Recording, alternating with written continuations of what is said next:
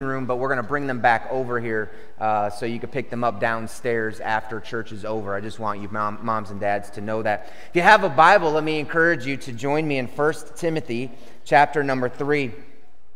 1 Timothy chapter number 3. It'll be a little bit before we get there.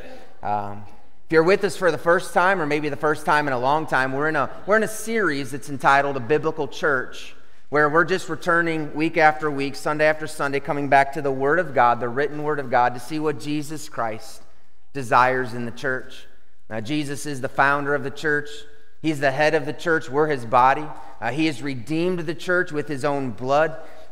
He's the bridegroom of the church, which is called the bride of Christ. And so we come back to see what Jesus wants in the church, not what I want, not what you want, but what does Jesus want in His church. And before we review, because it's been a couple weeks, before we review the principles, I want to ask you to consider a question. If someone asked you to draw a picture of church, what would you draw? Here's a pen, here's a pencil. Draw church. I don't know if this is the first thing that goes through your mind, but something with a steeple and sometimes something with a cross might be the first thing that comes to our mind. But is that the church? Or is that the building where the church meets? Because if we really want to draw the church, then we would need to draw people.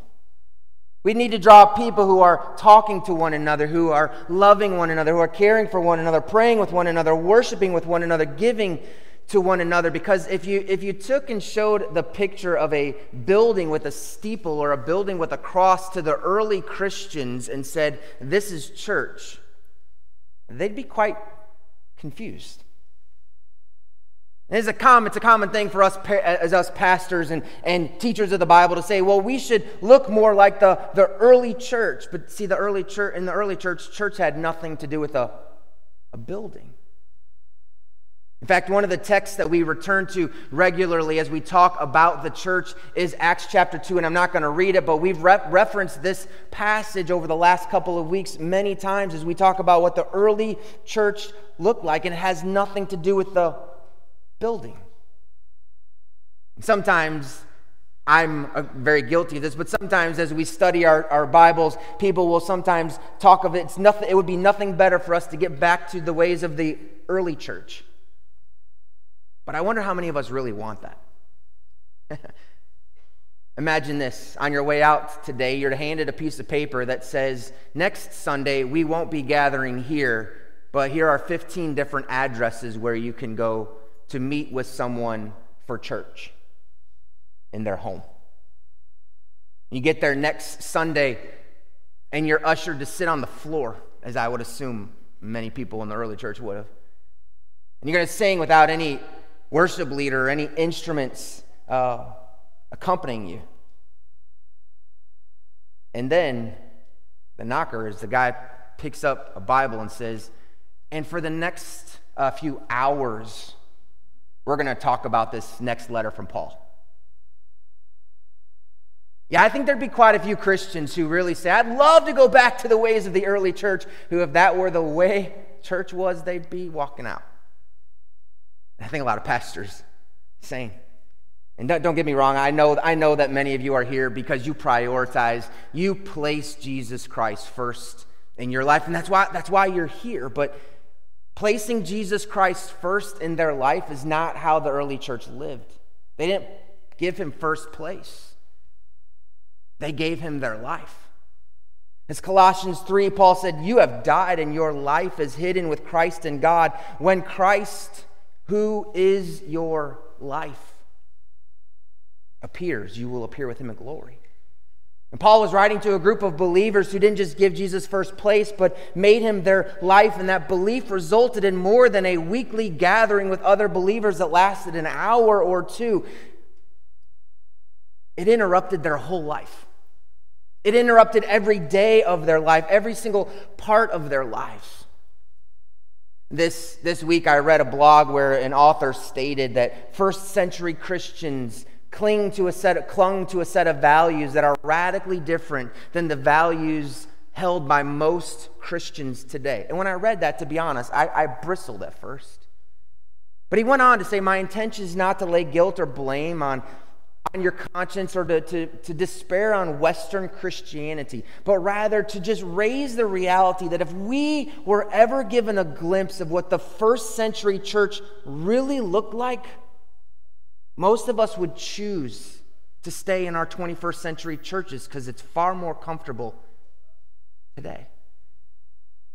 Right now, and even Aaron mentioned it, we're routinely hearing of persecution against Christians in Afghanistan as that Muslim Taliban is strengthening its hold. And I've seen appear on Facebook this week multiple times a little bit of a dig at American Christians like, well, the Christians in Afghanistan are dying for their faith while Christians in America won't even show up for church on Sunday.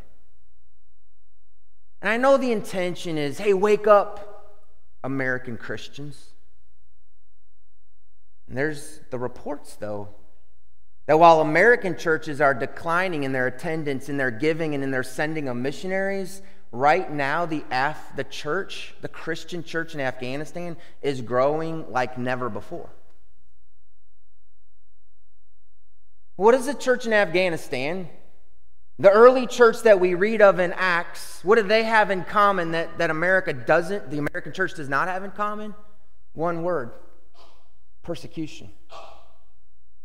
Because let's be honest, most American Christians are praying for the freedom and the liberty to just stay out of our lives so we could practice Christianity the way we want to practice Christianity. But when persecution comes, we have to practice Christianity now the way Jesus says to, not the way we want to. Which is why I believe it's been so important for us to return time after time, week after week, to the Word of God, not to man's words. I'm an idiot. I'm just telling you that. I don't know how to lead the church. I'm a fool when it comes to that. But Jesus isn't. He gives us the words. And so if I'm willing to study and understand and share, we can do this together. So we recognize that we're living in a different time and in a different culture, and even because of travel and technology, we really do live in a different world, but the world still has the same problem, and that's sin, and we still have the same solution, and that's Jesus, but we also still have the same commission, and that's to make disciples. So we're returning to understand how to do this as we've gone through this series, and we started, and I'll just be real brief, we started with worship and that the church exists for the glory of God. And built on that is the Word of God. The God that we worship has spoken, so we listen and we obey. And then we pray. We take the words of God and we learn about who our God is, and we ask Him to do what He wants, not what we want. We ask for His will to be done, His kingdom to come, and His name to be magnified, gloried, and hallowed. We do that by living out a biblical community as we pray, Our Father, give us our daily bread. And God delivers to us how we can then, through love and unity, share with the church. And as the church shares with such love and unity that is foreign to the people outside the church, people want to know more, which gives us the opportunity for evangelism as we proclaim Christ to those who don't know Christ. And as they turn to trust Him, we celebrate these ordinances. We celebrate baptism as someone turns to Christ, and we clap and cheer as that public demonstration of that private decision is made. And then we take the Lord's Supper together as we remember in celebration of the death Jesus gave so that we could live. But then after that, and we've spent quite a bit of time talking about discipleship. We've talked about what discipleship really is, and in Colossians chapter 1, we see where Paul tells us what it is, and it's to proclaim Christ, and why we do it, to make mature Christians. On the first Sunday of August, we passed out this little paper, and I know many of you weren't here, but just to encourage people to spend 1 month with someone else in this church, proclaiming Christ and growing in Christ together. And the stories that I have heard have been so wonderful as people have said, I've been meeting with this person or talking with this person, or we've had a dinner together. Man, praise the Lord. Thank you for doing that. That was the first week of August. On the second week of August, we heard of Pastor Mark sharing his journey as a disciple of Christ. A journey that's leading his family all the way to Harrisburg, Pennsylvania to lead the Encounter Revival Ministries. And on the third week of August, we heard from Pastor Micah bring a great sermon on discipleship and asked us over and over, how far are you willing to follow the King? Because discipleship says, you can't follow me, Jesus says, unless you're willing to abandon all. And we heard how Pastor Micah is preparing his family as a journey of his discipleship and following Christ. He's preparing his family to go to Poland with Ron Davis to proclaim Christ in a foreign country. But I love, Pastor Micah, how you wanted to make sure, and you and I talked about this a number of times. You told me you wanted to make sure that this church knew that people who move across the country or across the world are not greater disciples. And I appreciate you saying that. You're not a first-class disciple because you're going across the world. You are a disciple because you're following Jesus. And I love that. Thank you for making that so clear.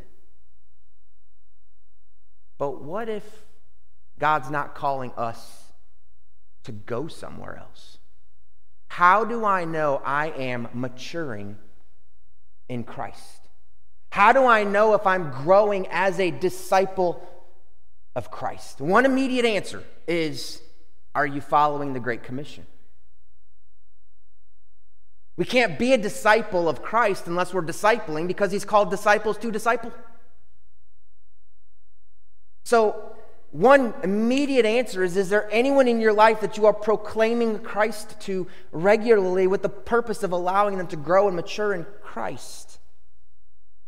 I mean, truthfully, if we're not making disciples where we are, what reason would there be for God to ask us to go to somewhere else in the world to not make disciples there either, right? But let's just say we really want to identify if I'm maturing as a disciple. How would I know? Is there a picture of what a mature disciple looks like? Like, be like this person or be like that person. I know occasionally in our deacons meetings, someone's name is mentioned like, well, this guy's really following the Lord, or this person's really doing this person's really... But is there a clear picture in Scripture of what it really means like to follow Jesus? And for that answer, we're going to look in 1 Timothy chapter 3 this morning. Just to let you know, I'm going to be using behind me the NIV translation because it's very simple and plain. Other translations use some larger language, larger unfamiliar words. And so in 1 Timothy 3, the Apostle Paul is writing to Timothy. He's a young pastor. Paul's giving him some specific character qualities of what to look for in someone who will be a leader in the church. Someone who is to care for the growth and the protection of young disciples. And so you think through this. Would you ever ask someone to watch your children who is not a mature person? Doesn't matter how old they are. You want someone who's mature. And so what Paul's going to do is he's going to give a description to Timothy of this is what a mature Christian would look like, someone who can help grow other Christians. So 1 Timothy chapter 3, and we're going to read the whole chapter, just so you know, it's 16 verses. Verse 1. Here is a trustworthy saying. Whoever aspires to be an overseer desires a noble task. Now the overseer is to be above reproach, faithful to his wife, temperate, self-controlled, respectable, hospitable, able to teach, not given to drunkenness, not violent but gentle, not quarrelsome, not a lover of money. He must manage his own family well and see that his children obey him. And he must do so in a manner worthy of full respect. If anyone does not know how to manage his own family, how can he take care of God's church? He must not be a recent convert, or he may become conceited and fall under the same judgment as the devil. He must also have a good reputation with outsiders so that he will not fall into disgrace and into the devil's trap. In the same way, deacons are to be worthy of respect, sincere, not indulging in much wine, and not pursuing dishonest gain. They must keep hold of the deep truths of the faith with a clear conscience. First be tested, and then if there is nothing against them, let them serve as deacons. In the same way, the women are to be worthy of respect, not malicious talkers, but temperate and trustworthy in everything. A deacon must be faithful to his wife and must manage his children and his household well. Those who have served well gain an excellent and great assurance in their faith in Christ Jesus. Although I hope to come to you soon, I am writing you these instructions so that if I am delayed, you will know how people ought to conduct themselves in God's household, which is the church of the living God, the pillar and foundation of the truth. Beyond all question, the mystery from which true godliness springs is great. He appeared in the flesh, was vindicated by the Spirit, was seen by angels, was preached among the nations, was believed on in the world, was taken up in glory. That's one chapter where Paul lists all type of qualities for two different church leaders, an overseer, or depending on your translation, it may read bishop, overseer, bishop, and deacon. We'll talk about the specific positions later, but was there anything that intrigued you about the list that Paul wrote? Because I want to share what caught my attention. We clearly see that God's Spirit does not move Paul to emphasize the talents or the gifts of the disciple, but their character. Now, don't let me lose you. I really don't want to lose you on this. I know it's a little bit not real exciting, but I think it's so helpful. Because this should open our eyes to the fact that God's lists are often different than our lists. The Holy Spirit clearly emphasized not the talents and not the abilities, but the character and the integrity of the disciples that would lead. I think the church needs to take note of that. Because to be honest, in our society, character and integrity isn't always attractive to people. Now, we would never admit that. We would always say character and integrity is very important, but let's just look at our political leaders over the last couple decades. Even on social media, character takes a back seat sometimes to flashy actions. We regularly see these wonderful dates that a husband and a wife go on, but you know what we don't see on social media? Is a wife bragging on a husband who came in humble forgiveness, asking to be forgiven for words that were spoken unkindly or in anger. But which matters most in a marriage? The flashy date or the humble spirit seeking forgiveness? I mean, if Jesus were to live in this time of social media, no doubt his miracles would be plastered all over social media, but the majority of Jesus' life was spent quiet, serving, loving, teaching, not real flashy, in prayer with his Father. But that's what we are supposed to do as mature disciples of Jesus, to become more like him. Could you imagine Jesus as 23 years old being on YouTube or TikTok as an influencer? But we follow those people. Sometimes more than people whose character does reflect Jesus. And so I remember a couple of years ago as I was searching for a church, and I remember reading so many different job descriptions of what a church wants in a pastor. Man, it's pretty incredible. I want guys who are gifted and captivating speakers who can preach the word of God boldly and move hearts and cast great visions and lead people into new heights and faithfully pray and faithfully visit and follow up and serve and offer compassionate care and make hospital visits and devote time to diligent preparation and be rich in theology but not too deep and bring emotion and illustrations but don't be too boring and make sure it's serious because it's a very important thing that's taking place and feed us for a week but do it in 30 minutes. I remember reading it thinking, who can live up to something like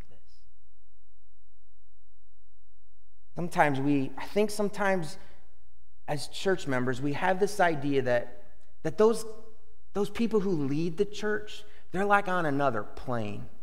They walk on a different level than we do. But here's my encouragement to you today.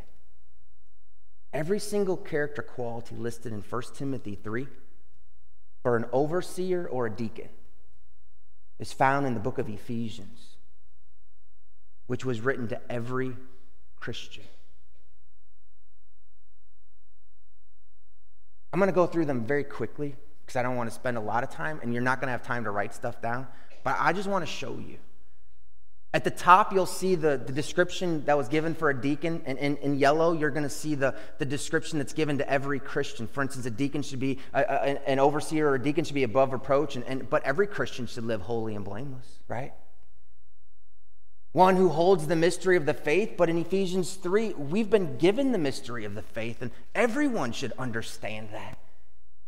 Being respectable and hospitable, but every Christian should live in a manner worthy of their calling, with humility and gentleness and patience and bearing with one another in love. And someone who's not a recent convert, that's a church leader, but everyone should be growing into mature manhood so that we're no longer children, and should be able to teach, which is speaking the truth in love. Well, church leaders should not be lovers of money, but church members. Every Christian no longer steal and do honest work. Not malicious talkers, but every person no corrupting talk. Temperate, self-controlled, not violent, but gentle, not quarrelsome. In Ephesians 4, familiar passage, all bitterness and wrath and anger and clamor and slander be put away from you with all malice, but be kind to one another, tender-hearted, forgiving one another as God in Christ forgave you. Should have a good reputation with outsiders, and every Christian should live in a way where sexual immorality, impurity, and covetousness isn't even named among you. Not given to drunkenness, and boy, as a church, we're called don't get drunk with wine. Faithful to his wife, and every Christian should love his wife as himself. Manage his children well. Fathers, don't provoke your children to anger. Do you understand? This has huge implications. And here's the implication. Jesus Christ expects every believer to be maturing to a point where you would be qualified to serve as a leader in this church. Everyone in this room should be growing and maturing to a point where you would be qualified to lead in this church, according to 1 Timothy chapter 3. Now, I realize that God's not going to call everyone into church leadership, just like he doesn't call everyone to go to Poland. But there should be a time where someone's reading through 1 Timothy 3 and your name pops in their mind because the qualities that they read remind them of you. Because that's what a mature disciple is, which helps us understand spiritual leaders in the church are simply mature disciples. But every disciple should be on the path to maturity. Already? Man. I better hurry. Sorry. That was my 30-minute warning, right? According to my timer, I've gone 23 minutes, Joey, so forgive me.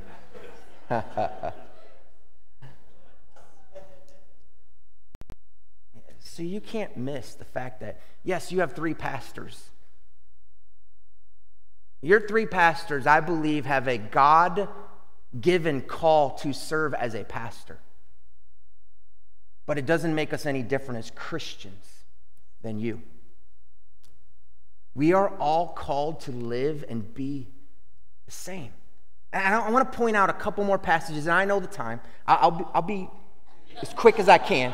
I've got to feed you for the week, but I've got 7 minutes to go, right? So if you want to join me, you can. We're going to look at 3 other passages. I'll have them behind me if you just want to watch. But Acts chapter 6. So in Acts chapter 6, it's the passage that most people would point to as the institution of deacons. The word deacon, the English word deacon is not used, but the Greek word for serve, diakonos, which is where deacon comes from, is used in this passage multiple times. But let me just read it, and then I'll show you why I think it's important. In Acts chapter 6, verse 1, the Bible says, in those days when the number of disciples was increasing, the Hellenistic, that's Greek, the Hellenistic Jews among them complained against the Hebrew or Hebraic Jews because their widows were being overlooked in the daily distribution of food. So the 12, that's the apostles, gathered all the disciples together and said, it would not be right for us to neglect the ministry of the word of God in order to wait on tables. Brothers and sisters, choose 7 men from among you, here we go, who are known to walk on clouds. Oh, no. Who are able to quote the entire Bible. No. Choose 7 men from among you who are known to be full of the Spirit and wisdom. We will turn this responsibility over to them and we'll give our attention to prayer and the ministry of the word. Essentially, 7 men from the church were selected to meet 2 needs. There was unity in the church that was being threatened, and there were some special people in the church, widows, who were needing attention. And the apostles said, we're going to serve the whole church by continuing our ministry of word and prayer, but choose 7 men from among you, 7 men from among you to care for this need. And here's what you need to look for: people who are full of the Spirit and of wisdom. Would you be chosen? Why not? There's nothing great right there. That's the first deacons in the Bible, which is full of the Spirit, which means they're in tune to what God is leading them to do, and they react with wisdom when God moves them. And let me show you another passage in Titus chapter number 1. Titus is similar to Timothy. Both of them were understudies of the Apostle Paul. And Paul's going to write to Titus. He's going to say, put elders over the churches. And he's going to say, and here's what you should look for in elders. Titus chapter 1, verse 5. The Bible says, the reason I left you in Crete, this is Paul speaking to Titus, the reason I left you in Crete was that you might put in order what was left unfinished and appoint elders in every town as I directed you. An elder must be blameless, faithful to his wife, a man whose children believe and are not open to the charge of being wild and disobedient. Since an overseer manages God's household, he must be blameless, not overbearing, not quick-tempered, not given to drunkenness, not violent, not pursuing dishonest gain. Rather, he must be hospitable, one who loves what is good, who is self-controlled, upright, holy, and disciplined. He must hold firmly to the trustworthy message as it has been taught, so that he can encourage others by sound doctrine and those who oppose it. It sounds similar to what we read in 1 Timothy 3, right? But it's such an interesting list of qualities. When you choose someone to teach the Word of God, to shepherd the people of God, and to oversee the work of the church, you're not looking for someone who can preach in a way that crowds are moved. You're looking for someone who loves his wife and children. Well, who do we want? You're not looking for someone who has a visionary mindset that stirs hearts. You look for someone who's got a kind, hospitable spirit and an honest, holy reputation. He doesn't need to have a divinity degree, but he needs to have a knowledge of the Bible that can encourage others and recognize false doctrine to protect the church. There's nothing miraculous here. Looking for men who go about living like Jesus. There's one last place I want to take you, a list of qualifications for church leaders. It's in 1 Peter 5. And 1 Peter 5 is written by the Apostle Peter, and you can't forget who this guy is. He was the one who was always shooting his mouth off, and he was always the first one to talk, but this letter is written near the end of his life. So this isn't bold Peter, this is mature Peter. This is Peter who no doubt has suffered persecution. Now he's going to write to church leaders, and what do you think he would say? 1 Peter 5, verse 1. To the elders among you, I appeal as a fellow elder. Wow, that sounds humble. And a witness of Christ's suffering, who also will share in the glory to be revealed. Be shepherds of God's flock that is under your care, watching over them, not because you must, but because you are willing, as God wants you to be. Not pursuing dishonest gain, but eager to serve, not lording it over those entrusted to you, but being examples to the flock. Whew. Be a good shepherd, is what Peter says. But do you remember what Jesus said to Peter in John chapter 21? After Jesus resurrected and he met his disciples on the shore and he said to Peter, "Do you love me?" And he said, "Yes." What did he say? "Feed my sheep." So Peter was just like, "Hey, guys, be a good shepherd and serve the people that God has given you, not because you have to, but because you want to. Take care of Christ's sheep." That hardly seems to fit the qualifications that many elders or pastors, that what church is seeking them today. But again, I come back. These passages should help us see that your church leaders are not spiritual giants. They're just mature disciples who have obediently answered Christ's call. So that leads me to just, as we finish, are you a mature disciple in Christ? Because here's what you can't say. "Oh, but I'm not a church leader. I'm not a pastor. I'm not a deacon." No. Remember, we went through Ephesians. And when you read 1 Timothy 3, that's what every Christian should eventually look like. See, Jesus is not expecting only your leaders to be mature disciples. He's expecting every single one of his disciples to be growing daily, more and more into his image. So if you would say, "Yes, Pastor, I am a mature disciple in the church," then may I ask, who are you helping to mature into a disciple like Christ? If you're mature, then you've got to be maturing someone else. But if you'd say, "To be honest, Pastor, I don't think my life would be really defined by what we read today in 1 Timothy 3, hey, I've got great news for you. Jesus doesn't leave you to figure it out on your own. The process of discipleship always takes two. Disciples make disciples. And Jesus provides the pattern and he provides the power if you're just willing to say, I want to grow and I want to mature. And growing and maturing in Christ comes down to daily looking at and becoming more like Jesus. And no passage has helped me understand this more than 2 Corinthians 3:18. And we all with unveiled face, listen, beholding. That doesn't say we're striving to do something. We're looking, we're beholding the glory of the Lord, are being transformed into the same image from one degree of glory to another. The more we look at Jesus, look at Jesus, the more we become like Jesus.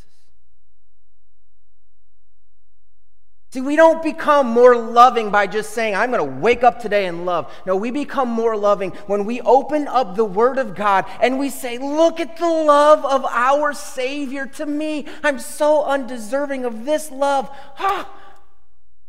I'm going to allow His love to me to overflow out of me to others. We grow in grace not by saying, I'm going to have more grace today. I'm just going to do it. No. We have more grace today by digging into the Word to see His grace to us, which then overflows in grace to others. I was working on this week, and I just thought, Lord, come on. I've read discipleship books a lot recently. How can I just be honest with the church and just say, like, this is what's helped me? And so I feel like I've grown in the Lord a lot. And that's not a brag. It just shows you like how far I had to come. I feel like the Lord's done a great work in my life, and I've loved enjoying it. And I just tried to look back, like what was it that changed in my life when God really started working in my life for me to see growth. And this isn't anything from a book. This isn't anything from me reading what someone else did. I just want to share that. I think this is what happened to me. I began to daily look at Jesus in the Word. Not just read the Bible. Looking for Jesus in the Word. And then listen to Jesus in prayer. And I don't mean I stop and shut the Bible and say like, dear Jesus, now here's what, no, I don't mean that. I mean like trying to live in tune more, to listen, to pray, not just at one place with my head bowed and my eyes closed and my hands folded and on my knee. I'm talking like just in the day, just talking. But then this next part is huge. I would look, I would listen, and then learn to share. Right, man? This is one of my guys that we're discipling one another right now, me and Jason. This man is reading the Gospel of John and sharing with me what he's getting out of the Gospel of John. And I'm reading the Gospel of John and sharing with him what we're getting out of John. And have you grown? And I have grown from what you have given to me. Share with someone. It's one thing to hear it, but if we don't speak it, it's going to stay here. We got to start speaking it. But then not just that. Listen to someone share Jesus. And I don't mean like on a podcast, and I don't mean a preacher that you don't know. I'm talking about the person you share Jesus with. Listen to them share Jesus with you. And then look for ways to live more like Jesus. We want to end up at the bottom, looking for ways to live like Jesus, but if our minds aren't in tune to look for Jesus, look at Jesus, to speak to Christ, to share with someone, to receive from someone, we're going to struggle to live it out. So if I could just encourage you, find someone. That's why discipleship is with someone. Find someone that you can grow together with in Christ, to become the mature believers that God wants us to become. And one day someone's going to say, hey, I turned your name in for this leadership position in the church. And you're like, me? Well, yeah, I mean, you look, and you're going to say, I've grown like that. I don't deserve to be your pastor.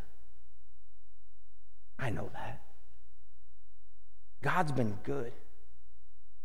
When people sometimes meet me at the back door and say, hey, thank you for this, that, I'm like, I don't know how you can get some kind of truth out of this mouth and this brain, but man, can the Spirit of God do work when we turn ourselves over to Him. That's what I want to encourage you to do. Go with someone to proclaim Jesus to one another. You might be surprised how that process of maturity and discipleship grows, which leads us to what leadership in the church is all about. Would you pray with me?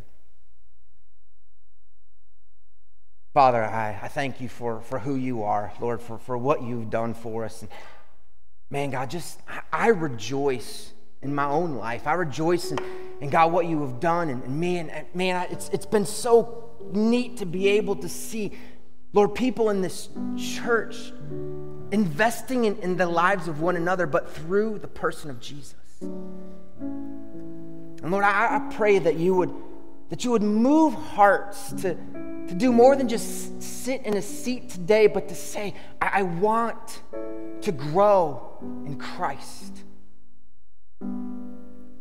Leadership in the church is not the goal. Maturity in Christ is the goal, but it's mature disciples who are called upon by the church to lead. Lord, we have all kinds of men and all kinds of women here, Father, who I know that you understand the servants that they are and how you want to continue that growth in their life. Thank you for giving us glimpses of one another, just in the way that we serve one another in this church. Getting to hear from Jack and Sharon as you've worked in their life to the point where they've given their life to go to the Philippines. Pastor Micah and his family have given their life to go to Poland. But Lord, every one of us here can go to the people that we'll get to see tonight or tomorrow or this week. Lord, may we pause to look at you each day, to regularly listen as we speak to you, to take what we see as we look and share it with someone and then receive what they've shared. And then we just look to live that out, to be more like you. Father, thank you for making it so clear. Thank you for the example that Jesus is. We just look to Jesus and we behold him, and his glory starts to become part of our life. How may we be those kinds of disciples that want to serve and follow the King with others. In church, with your heads bowed and eyes closed, I would just love for you to consider, what is it that God's asking you to do? Are you content? Are you too content where you are right now? And is there someone you can grow with in the church, or some other Christian that you can grow with daily? And if you're here today and you don't know Jesus Christ as your personal Savior, you can't be a disciple until you become a child. A child of the King. A heart that says, I cannot save myself. I'm not Lord of my life. I turn that over to Jesus. When we do that, then we get to start following him and becoming his disciple and maturing in who he is to become more like Jesus more and more. Lord, I don't know what you want to do in hearts, but I pray that you have a freedom. I pray that people invite you. I pray that this church would care for one another so that we can grow as a